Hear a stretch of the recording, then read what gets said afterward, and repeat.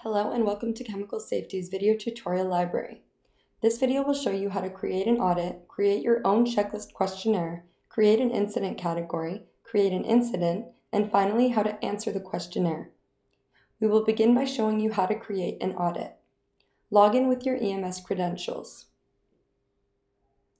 Once on your default Quick Start screen, go to the left sidebar menu and select Facility, Audit, and then press Add in the top right corner when the form opens. You can assign task rules according to the answers you will have in the questionnaires. Fill in the information you wish to enter for the audit.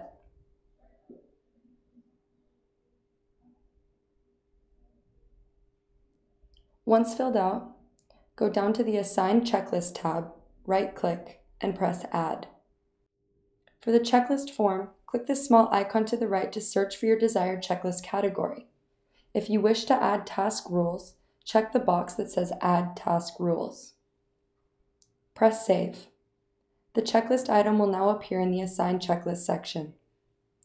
Now go to the Audit Task Rules tab, and again right-click and press Add. Fill in the field section with the question you wish to address. Enter a rule, a value,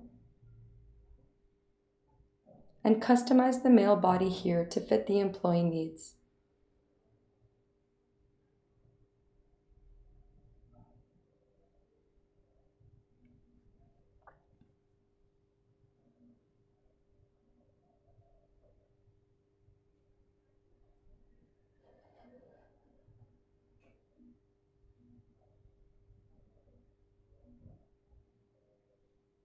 When finished, press Save and observe that the item is now in the Audit Task Rules section.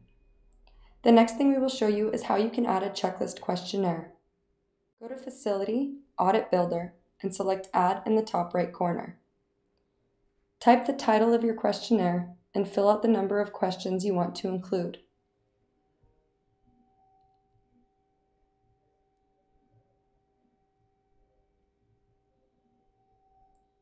In the Questions section, right-click and press Add.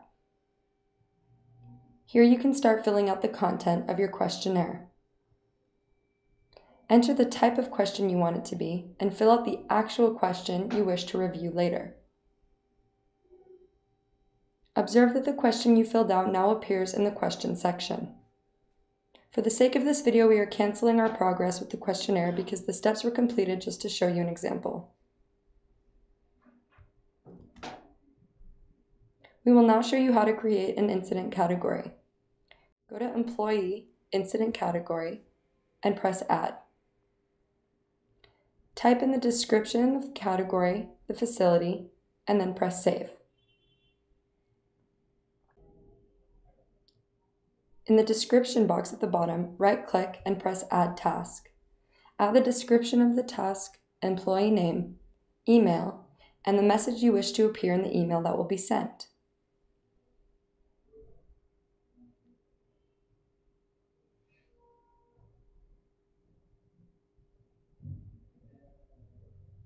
Press OK, and the task has been added here.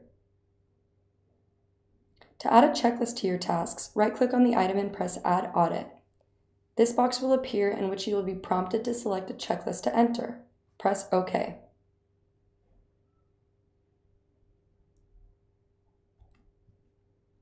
The next part of the video we will show you is how to create an incident.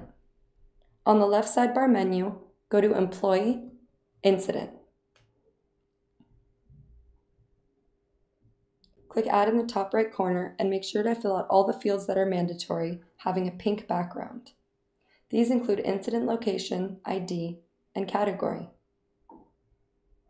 Fill in any other information you wish to include. Selecting the category is very important in order to be clear on the type of incident that has occurred.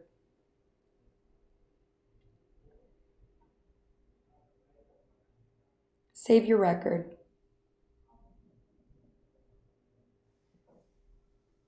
View any corrective actions that have been entered up to this point by selecting the Corrective Actions tab at the bottom of the page.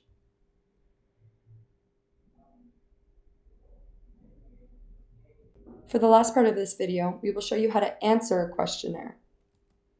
Open your email account to view the mail you have received and click on the link that leads to the questionnaire in your EMS account.